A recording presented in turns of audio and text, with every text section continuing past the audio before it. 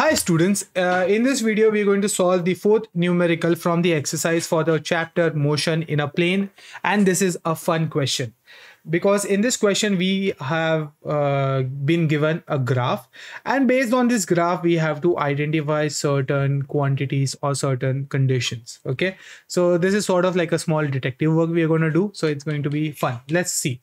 So सबसे पहले whenever we see a graph, what I want you to do is understand what this graph represents. Okay, so सबसे पहले axis पे देखो. So horizontal axis पे we have the quantity time, and on the vertical axis we have the quantity velocity. So this tells me that this is something between velocity and time.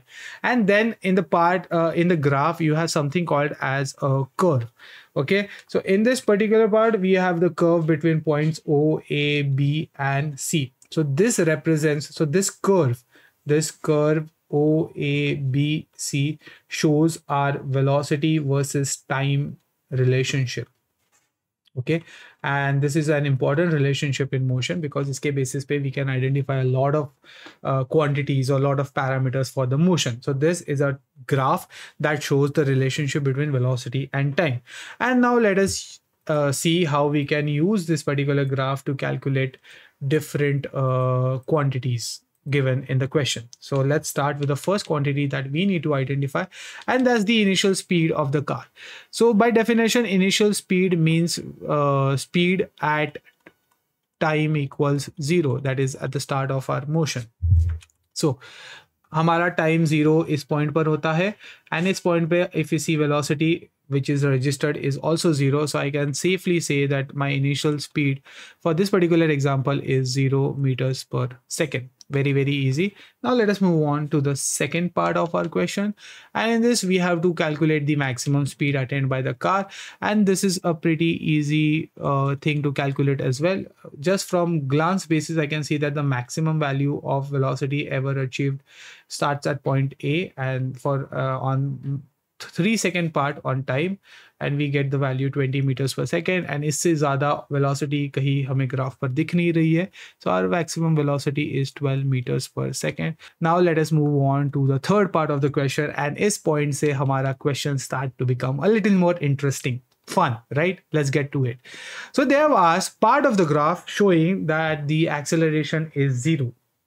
Now, before we tackle into this particular section of the question, understand what acceleration represents. Acceleration simply represents the changes in velocity with respect to time.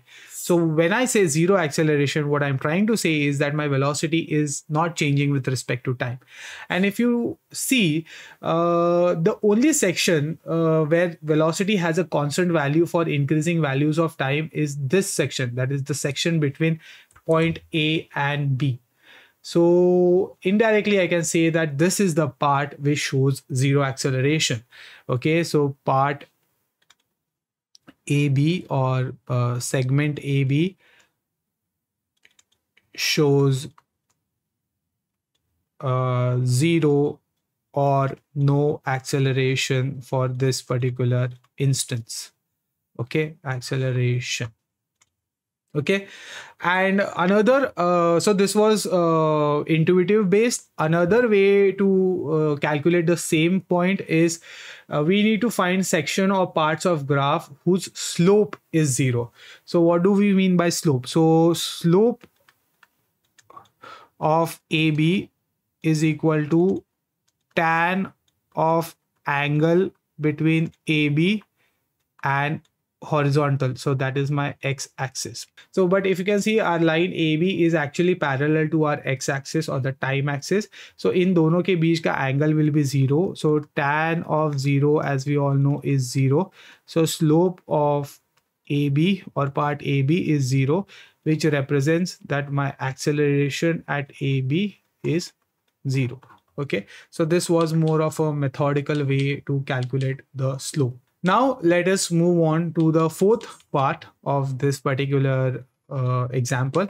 The fourth part is asking us to describe the area of the graph or the part of the graph which shows constant retardation.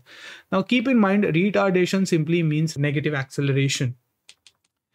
Okay, so we have two sets of areas. One is this area OA. Let me just use a different color. First, let me just get rid of all these annotations. And now let me just use a different color. Let's go with green. Okay, so we have two lines. So first line is this line OA, which is making an angle with our horizontal.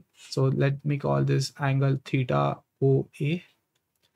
And then let me represent the other line with another cool color. Let me use red. So we have a line line between point B and C, and this line, this region of graph is making an angle theta BC. Okay, so whenever a curve makes an angle, whenever a velocity time curve makes an angle with the horizontal axis, we say that in regions में acceleration present है. अब ये positive acceleration है कि negative acceleration है, उसका अंदाजा हमें इन एंगल्स के बेसिस पर लगेगा. So let us first calculate the slopes. Okay, so for slope of OA is tan of theta OA. Now, if you look at this theta, the value of this theta has to be between 0 or 90. Okay, and all the values of tan between the value between 0 and 90 are sort of positive values. Okay, so there is no case that exists where iska slope jo hai wo negative hoga. So this means that we have a positive acceleration in this region. So this can't be our area of retardation. So this can't be the value that we are seeking. Now let us move on to the second slope, or the second area where slope is some value. This is between the region B and C. So if we calculate slope of this angle B and C, okay, so if you see, now let us look at this angle B and C. Now this from our observation, we can say that this angle has to be greater than 90 and less than 180. So this angle ka value between somewhere between 90 to 180, and for this range tan is always a negative term. Okay, this means that for this particular region my acceleration will be negative, and that's what we were looking for, right? So I can say that the part of graph with retardation, that is negative acceleration, retardation, is part BC. Okay, so that's how we come at our conclusion. And then the last part is to calculate the distance traveled by the car in the first second. So this will be our part 5, in which we have to calculate distance. And the beauty about velocity time curve is that one property we just saw, that if we calculate the slope of this curve, we get acceleration. And if we calculate the area under this curve, so area under this curve is something like this, so area marked by this curve, we actually get distance. So for the first 6 seconds, so this comes out to be till this point. If we calculate the area under this particular quadrilateral, so what is this quadrilateral? This quadrilateral is quadrilateral OABD. So distance when till t equals 6 is area of our quadrilateral OABD. Now, if you look at this quadrilateral carefully, we can say that this quadrilateral is made up of two simple shapes. One is this triangle OAE, and the other is this rectangle ABDE. So I can say that area of quadrilateral OA is addition of area of rectangle ABDE, and it is the area of triangle OAE. And now we can calculate their areas quite easily. So for calculating the area of this triangle, we simply have to calculate height, which is 20 minus 0, that is 20 units, and base, which is 3 minus 0, that is 3 units. So this area is half into 3 into 20.